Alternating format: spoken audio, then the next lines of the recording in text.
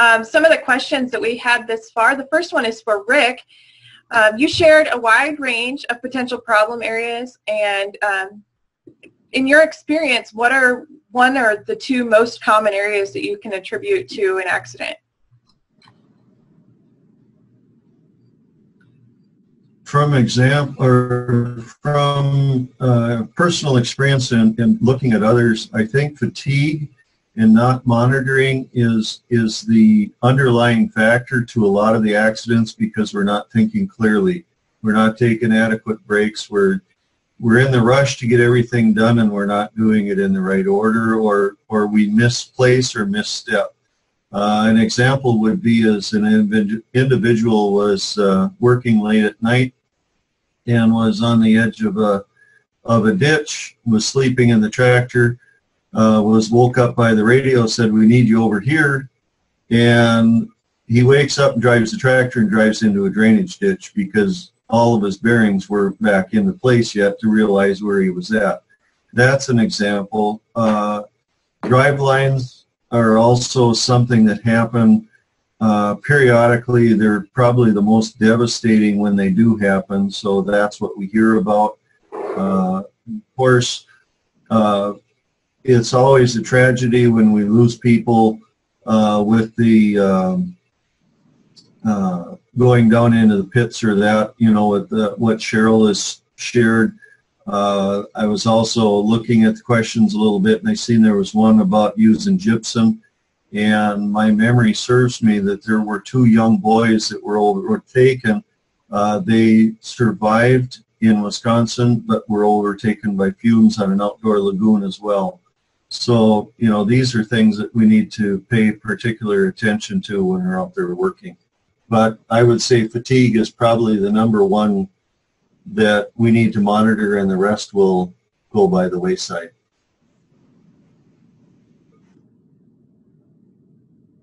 Thanks, Rick. Cheryl, the next question I have is for you, and they were asking, do any of the Wisconsin dairy farmers use gypsum for bedding, and would that have been used for bedding on this farm by chance? The person that's asking here says that they've seen very high hydrogen sulfide in open storages on farms that use gypsum. So yeah, let's go back a minute, and the gypsum is a good question, and here's why I did not include gypsum at this time in this discussion. The farm and the layout of the farm is that this was dairy steers and feedlot setting.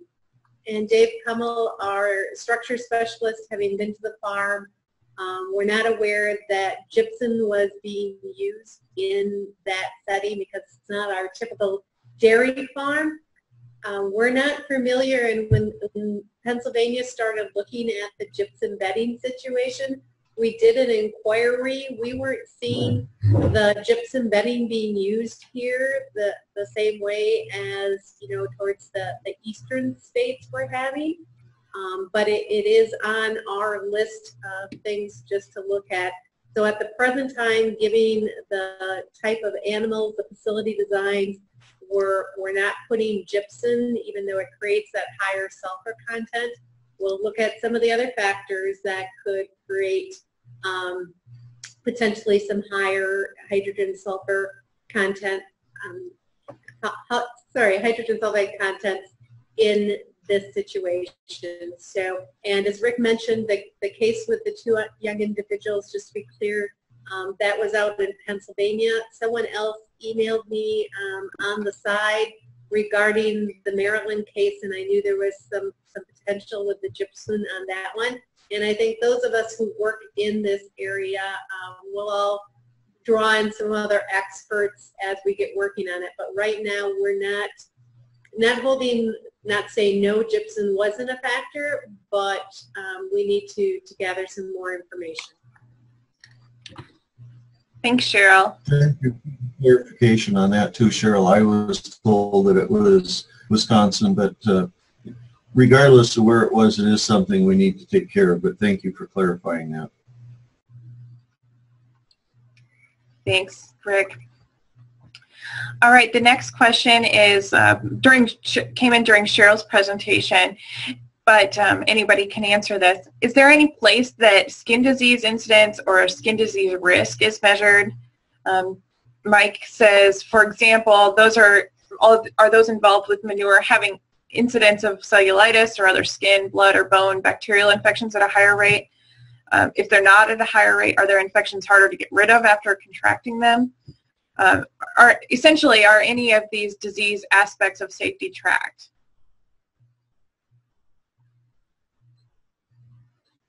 So this is Cheryl. Not that I'm aware of. One of the hard part is gathering any types of injury and illness, and whether there's one of the NIOSH centers or another university that is looking at that question. I'm not aware of at this time, but I can do some further checking and help get back to that question. All right. Jill asked, what do air monitoring equipment meters cost? Do you know, Cheryl? We're going to go back to the situation of what are we going to be using that air monitor for? And if I'm going to be entering that confined space, I'm going to be looking for that multiple gas monitor. I'm going to be needing something with a pump. How often am I going to be making that? What other features do I want in a system? So we have a system here that has the calibration and the pump, have an ammonia sensor in it, and that costs us about $7,500. But you can get to the other side of it is, if you're going to be having an employee that's just working where you're loading the tankers up, that you could have one of the lower cost multi-gas monitors. I know one hauler uses a single gas hydrogen sulfide that are a few $100s. So you really have to look at what are you going to be doing, what features do you need in your monitor, and the use of it, and then work with a good safety company or a safety specialist that helps you look for the right monitor for your operation or the purpose that you're working with. All right, thank you. Mike asked, as a regulator, who's liable for cleanup after a spill or runoff event if people are standing there pointing fingers, trading contract copies? Who's actually responsible? In Wisconsin, where he's at, he says that the farm operator is ultimately responsible for the manure from the very beginning to the very end. So in other places, is that different? Well, again, we're talking two different sources of liability. So under regulations, that may be the case. But if we're talking negligence, that is, there's not a violation of a state statute or regulation. Perhaps it harms somebody's property but doesn't get into a water stream. Then negligence comes down to who actually was responsible. And that could be a contractual issue. But each state is different. That's why it's important to know what regulations you have in your state, and also it's important to understand that there is statutory or regulatory liability, like you're talking about. There's also negligence when it's not a violation of a statute but does cause harm to somebody. So the answer is, like a lot of legal questions, it depends.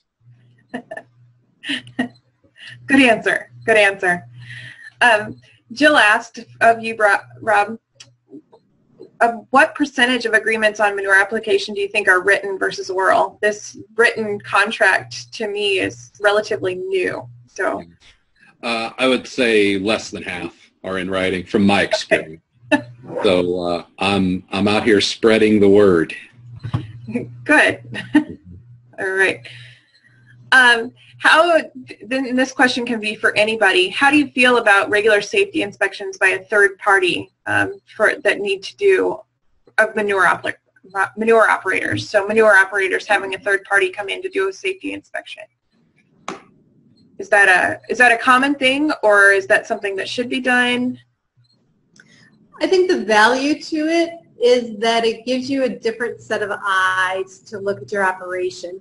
You know, it's easy to walk by some of the hazards on a daily basis and not see or not be aware of some of the risk. And so it's good to bring in somebody that can help you with that assessment, that understands really what are they to be looking for as the hazards. There's a lot of different types of safety people out there, not always individuals with experience with our agriculture. I think of one of our farms here in Wisconsin that was cleaning out a digester, and they hired a safety consultant, and they proceeded to go on to share at this program I was at that when they lost their vision, they went and got swimming goggles to give them eye protection. And so be sure that you get somebody to help you assess that facility that would understand. And then you also have to look at getting your whole written plan for confined, you know, if you have confined spaces and the training. And if you're an applicator coming in and working on a farm, you need to be aware, you know, of who has what responsibilities. You know, the farm has their hazard communication plan. You're coming in, are your employees trained? It's a big, broad area that we could be doing this topic for a couple of these webinars and still not cover. But we'll continue on, and feel free to contact myself or one of our other safety specialists in the area. All right. If there are any other questions, feel free to put those in the Q&A box, and we'll be glad to get those answered. If you have further questions, contact information for Rick and Bob are on the flyer, and I will get that flyer updated with Cheryl's information as well, so you all can contact them directly if you have further questions. At that time, I want to thank you all for joining us, and I look forward to seeing you all next month when we talk about the EPA nutrient recycling program. Thanks everyone for coming. Thanks everybody.